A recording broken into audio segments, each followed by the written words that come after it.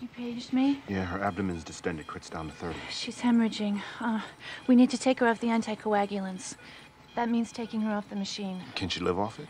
I doubt she'll last the day, but there's no other choice. Well, then maybe we should get her back up to the OR. Her platelets are too low. Well, then we gotta transfuse her. We just did. Look, Dr. Keaton, I mean, we gotta try something. We can't just... At this point, the best thing we can do for her is to do nothing. I also think that for the time being, you should be more of an observer than an active participant. You mean on this case? On all the cases. You know, Dr. Keaton, I'd do anything to undo what I did. But I can't. This isn't a punishment, Peter, but you have a tendency to act without thinking. If you want to grow as a surgeon, you've got to learn more patience.